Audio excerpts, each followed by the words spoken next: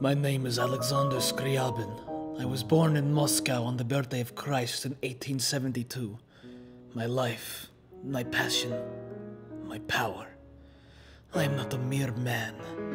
I saw myself a god among the everyday man. Some call me insane. What fools. I saw beauty and color and spirituality where no man had ever dreamed to find it. Listen closely as I tell you the tale of my life. I had a good family growing up in Moscow, something that wasn't very frequent in the motherland.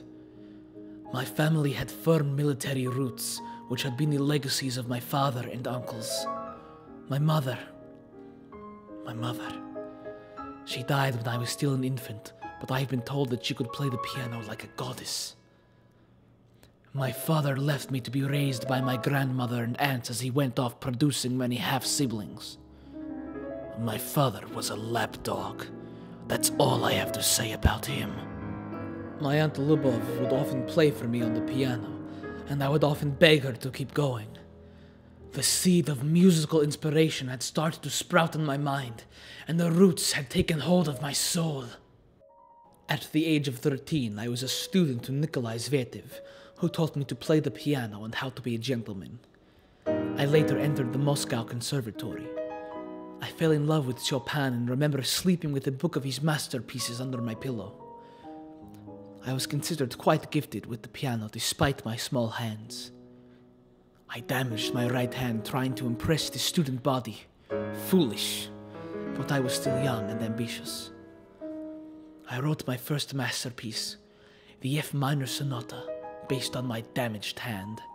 I called it a cry against God, against fate, for I would continue to play the piano, no matter the cost. I graduated in 1892 from the conservatory with ease and won the little gold medal for piano playing. Those fools wouldn't give me a degree because I refused to be a lapdog and play the way they wanted me to. Why play music I am uninterested in? Such fools.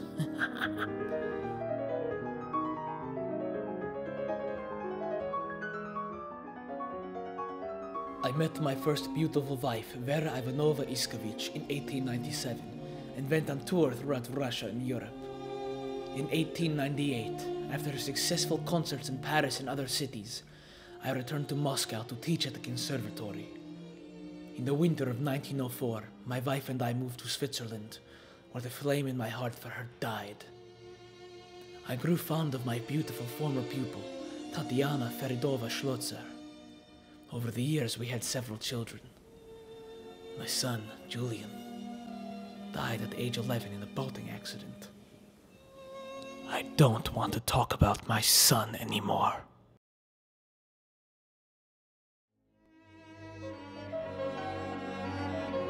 I began to realize my potential in 1904. I believed I had a purpose on this earth. A notion hit me. Music was simply music to most people. I dreamed of a union of all arts and all religion in an individual whole to form a new gospel, with myself as the Messiah.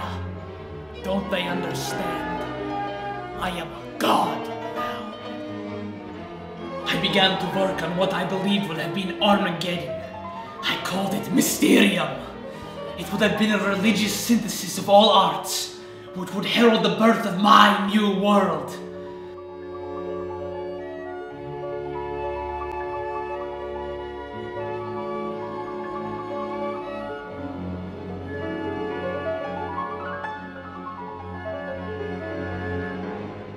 Sadly, I only produced some sketches and notes of this powerful beast when my untimely death occurred.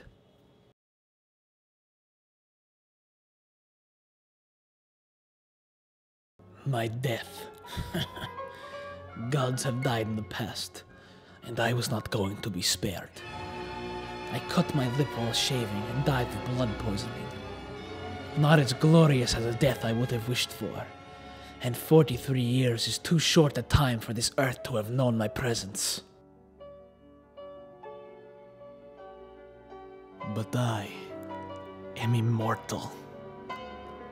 I am immortal through my music. My music is fire.